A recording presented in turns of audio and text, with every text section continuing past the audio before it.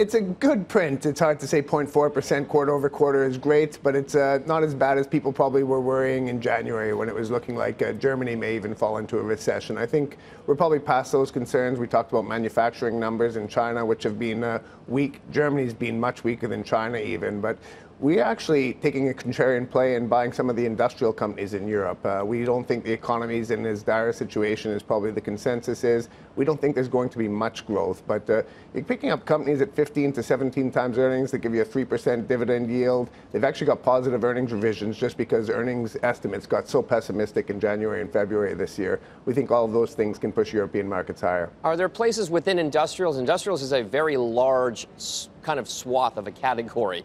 Is it places in certain parts of the economy? Is it auto manufacturers? Is it certain places, within just the overall picture of Europe? I mean, where exactly is that value at this stage? So we like Geberit, the Swiss company, that's a play on German residential, basically. We think German unemployment's very good. The German economy is not doing great, but actually consumption numbers, savings numbers, all of those things, there's definitely scope for household renovations and further household improvements, and Geberit will be a big beneficiary of that. We think Airbus is very well positioned, especially when you consider some of the problems Boeing is having right now. They've had earnings out today. Overall, the company is doing very well, apart from some issues with Saudi Arabia that they've had contracts have to be canceled there.